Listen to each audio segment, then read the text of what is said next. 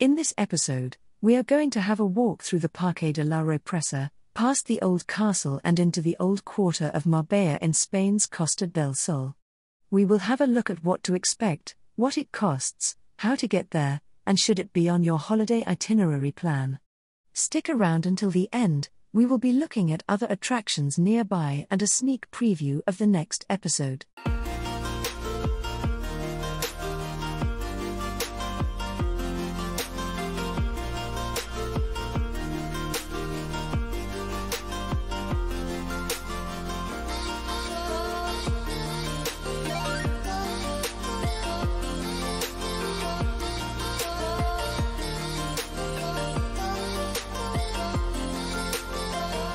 If you are traveling to Marbella by bus, then the park is a short walk down from the main Marbella bus station, and where the park ends the old town begins. If you are traveling by car, then this is the best place for free parking in Marbella on both sides of the park. This was correct in September 2022. As you know, things can change. The park was constructed in 1993, on an old river bed that had been dammed off, hence the name Dam Park. It is a large narrow park and features two artificial ponds, one with a large water column and a children's playground, sports tracks. Along one side of the park is the stone walls of what remains of a Moorish castle that once protected the area. Let's have a look. There are multiple entrances to the park, and it's free to walk around. At the center is a suspension bridge that connects the old town to the newer neighborhoods. It takes around 30 minutes to walk through, taking in the surrounding area.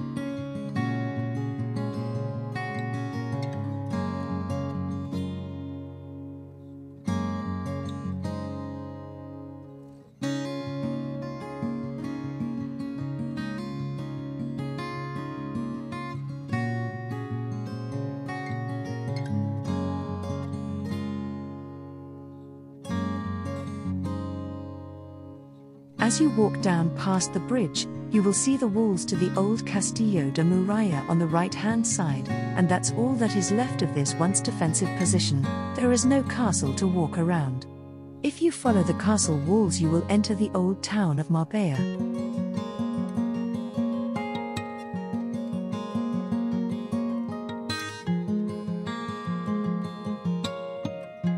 The castle is situated at the top of the city's old quarter. It was built in the 9th century, was modified during the 15th century for the use of artillery.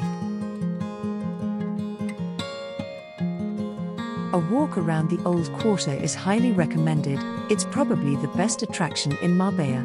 So is the Parque de la Represa worth a look around? I would say only if you intend to park there.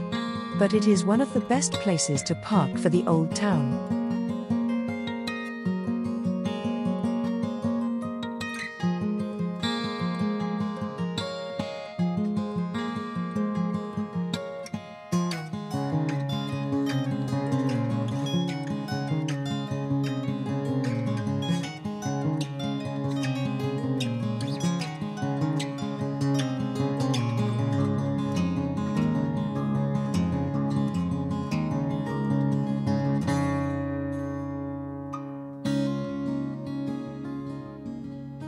A few minutes' walk from the old town is the Avenida del Mar, which has a collection of sculptures by the Spanish artist, Salvador Dali. Across from that is the promenade and the port. All worth a visit. If you have been here, leave a comment below and share your experience. Good, bad, or ugly. If you have found this video enjoyable and useful, then please subscribe to my channel. There's loads more videos on the way in and around the Costa del Sol. Also have a look at my website for more information on this incredible part of Spain. In the next episode, I will be having a look at Parque de Botteria or Battery Park in Torremolinos, one of the best parks on the Costa del Sol. So watch out for that. But for now, adios. And thanks for watching.